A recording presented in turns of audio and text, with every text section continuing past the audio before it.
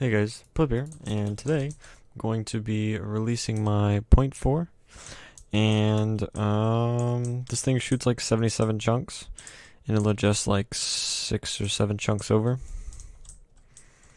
But yeah, it's pretty nice.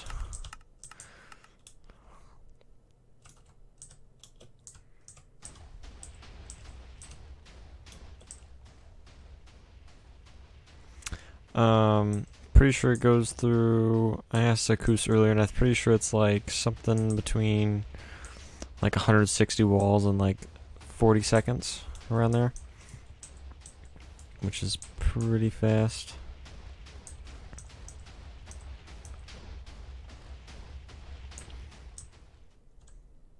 The only thing that I don't really like about it is that it uses this this piston thing.